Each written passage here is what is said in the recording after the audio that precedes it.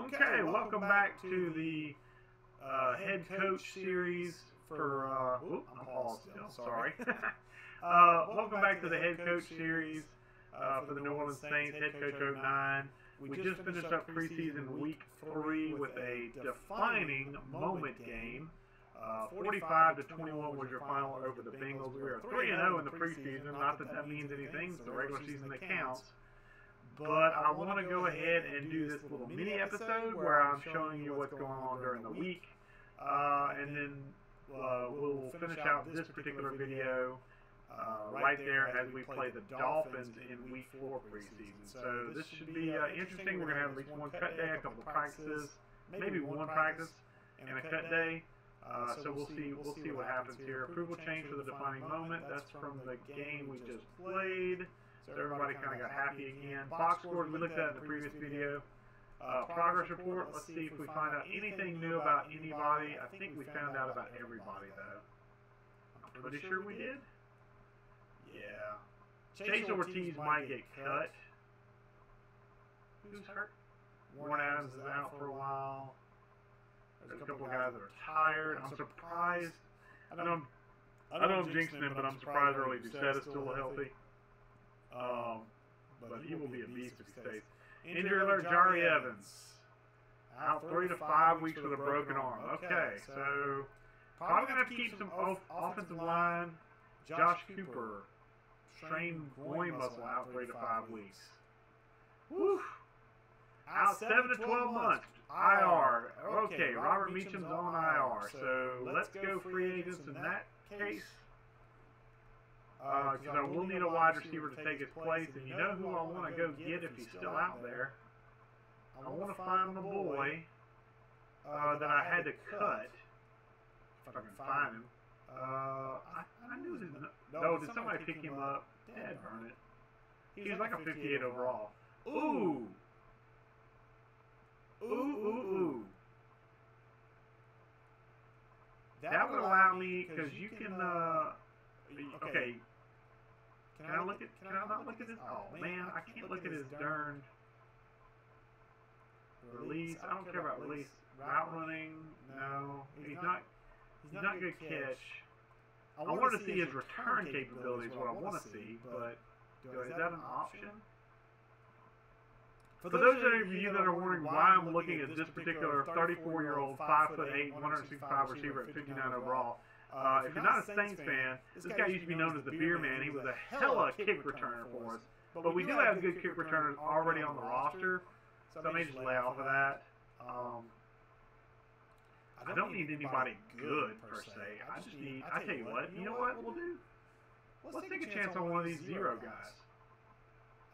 Who's down here? Oh, there's Dorian Bryant. Why is he a zero? I know what he is. I literally know what he is, but do I want to take a chance on somebody else? Marcus Smith, 6'5", Mo Slayton, Steve Johnson. Stevie Johnson? Oh, wow, I remember him. He's actually ended up being a pretty good receiver. Jamar Johnson, Pierre Garçon, another guy who became a really good receiver. Sure, we'll pick up Pierre Garçon. Yeah, we'll pick up Pierre Garçon. Defensive end. Let me, who's out here at defensive end? Okay. How about left end? Can I look at left end? We need somebody that could swing inside or outside. 280, he could play inside. He's big enough to play inside. Or get a DT that could swing and play outside as well. A lot of big boys there. Seth Payne. Mike Wright would be a guy that could go outside if he had to. I'm mainly looking for guys to play that could play. That actually might not be a bad pickup because he could play outside if he had to, but he wouldn't be super good at it. Who's the best? Show me the best power moves here. You would be better. Oh man, why are you? What's your overall? Why are you so low? 67? Oh, my roster is full. Oh man, this sucks. This sucks. Okay, so I did sign a wide receiver to basically replace Robert Meacham. So let's see what else I can do here. Nope, I can't sign anybody. I don't know why you're Ryan Fitzpatrick! Oh, look at him. He's so shiny and not bearded in 23. This is back whenever he had hope and wasn't on his 25th team. Nope, don't need you. Good luck in this game, though. Scouting report on the Dolphins. Again, I've shown this off in other videos, but I really like this scouting report and how it works and operates. If you're not familiar with it, check out some of the other videos where I kind of show it off a little bit, specifically the Houston Texans Week 1 game, Arizona Cardinals Week 1 game, excuse me. I do show it off a pretty good bit, so you may not be able to hear me talk about it too much, though. So I might go back into detail with it in maybe a Week 1 video whenever I actually want to look at this particular stuff. Preseason, I don't really care about it so much. We're probably not going to get a practice in, which is fine. There's the Superdome in the background. Now the Caesars Superdome. I think it wasn't even called, no, it was just the Superdome at this point. It was not even the Mercedes-Benz Superdome. Alright, so we're cutting to 57. Printers, man, you had a really good start, but you just kind of faded at the end, and that's not good. I feel like we need 6 wide receivers, 3 tight ends. Good Lord, I feel like we need every single one of these damn guys. I tell you what. It's kind of ridiculous how many injuries we've had on the offensive line. To the point where I'm just about ready to say I'm going to try and keep as many of them as I can. Cooper's out. 4 DTs. Man, there's not a lot of fat left to cut. Troy Evans can go. Because he's been hurt anyway. Do I have... Okay, okay. Josh, yeah, I can't cut Craig Stills. Josh Barrett, man, look, this is a tough one.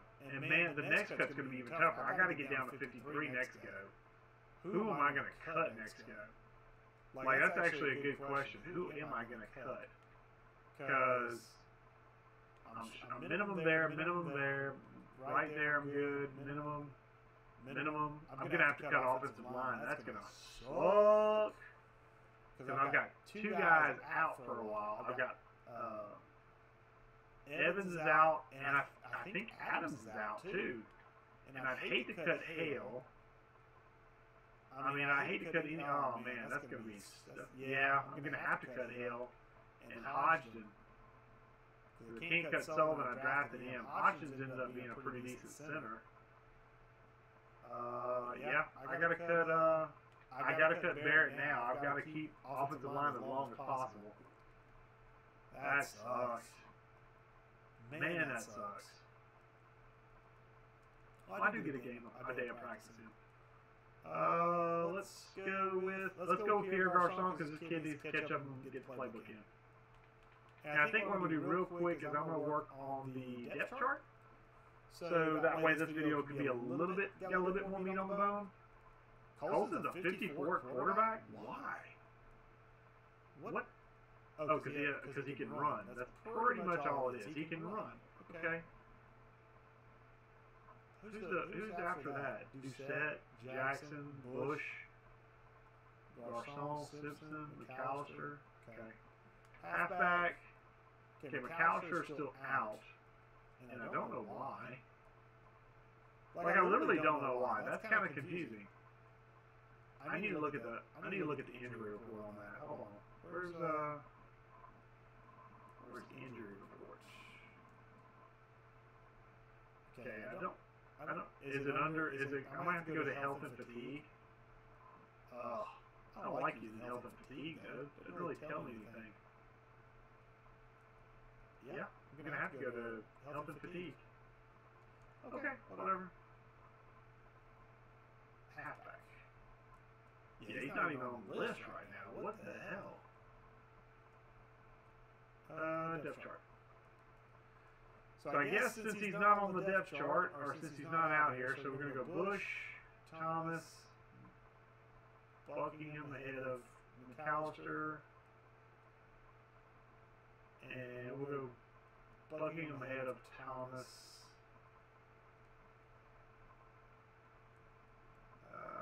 Where's Thomas at? There he is. Okay. What is let me look at Pierre Thomas real quick.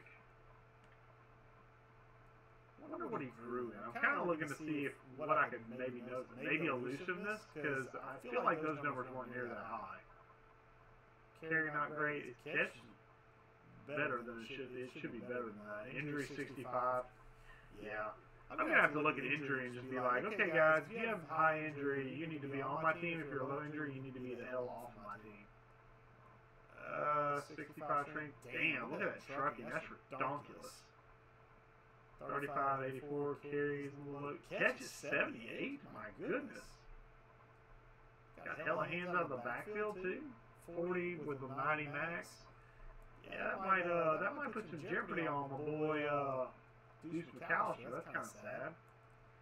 Because Deuce getting up there as far as mileage. But he's still got capabilities. I mean, he still can play. Injury, yeah, we definitely need to boost that injury up. Jeez. Okay. Fullback.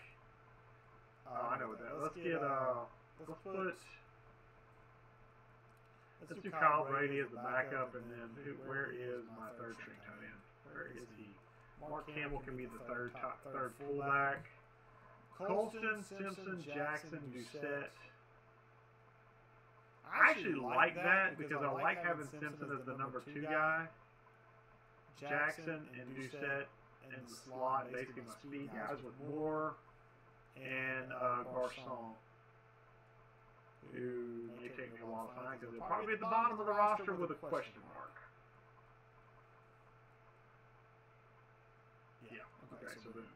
And we'll put him in there. May try and see, excuse me, if he can get some work in. LJ Smith is out, but I don't know how long. Okay, that's fine. That's fine. Is Adams out too? Yeah, Adams is out too. So let's get Jamar Nesbitt over there. So that way, Alleman's. Yeah, that's what we'll do. Because preseason week 4, I think they're going to put the backups in. So I want to put Alleman in, and then I'll start Nesbitt week 1. Because I will have to start him because I think Evans is going to be out a couple of weeks. And then here, yeah, I was talking about cutting Ortiz because of the low potential. I have to keep him around too. Smith and Cooper's out, so I need a defensive end. Or somebody who could play defensive end, which, do I have anybody? Not really. Hollis Thomas is tired. Why is he 5th on the depth chart?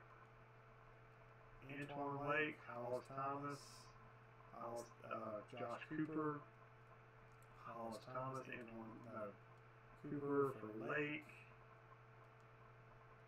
and Thomas, or Mahalona for Thomas. Okay, there we go. There we go. And I think, let me see what pass rush moves. Okay, 65-25, that's pretty much generic. Jesse Mahalona, 65-25, that's pretty generic. Yeah, I think I might put Antoine Lake as the backup for, so Antoine Lake will be the backup for right now to, yeah, Josh Cooper is going to take his spot, so Jesse Mahalona ranks as a 65, so maybe I'll put him in and I'll leave Lake in there. Because I need backups for a couple weeks until those guys get healthy. Fujita, Craig, Terrell Suggs is out, but he should be back for regular season. Yeah, that's fine. Shanley and Fujita playing the right outside linebacker spots behind Suggs. Gabe, Gamble, McKenzie, and no, Kraft is going to be out next anyway. So let's get Kraft out of there. Kraft, and let's get Will Hyde in here because Will Hyde's the 5th guy I'm going to keep anyway. Free safety, Case Bahorn. I really want to keep Willis. Barnett. Let's put Roman Harper there in that 3rd spot. Stilts. Why is Roman Harper not here? And wow, he beat out Roman Harper. Holy crap, you beat out Roman Harper. Okay. Not what I was anticipating. So, Craig Stilts, let's get, you're going to be the backup still. And then we're going to put Case Mahorn at the backup third string. Okay, kick returner. Moore, Jackson, Gamble, Bush, Gay. And then punt returner is going to be, should be Deshaun Jackson. I'll leave Lance Moore back there. Kickoff specialist. Long snapper. Who's the best long snapper? Okay. Third down back, Reggie Bush. Yeah, Jamal Buckingham should be the second string guy. What's the space? Should be third string. So boom, boom, boom. Okay. So that fixes our depth chart. Now let's get the game day so I can go ahead and end this video. Let's look at the practice recap real quick. So we learned a couple of plays. Got some mastery there. Okay, dig that. Free agent bid. I'd love to make it, but I can't because I don't have any room on the roster.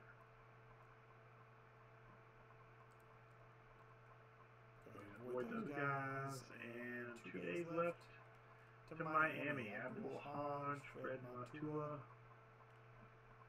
Look fatigue. We get more. Yeah, we get more practice. Good deal. Good deal. All right.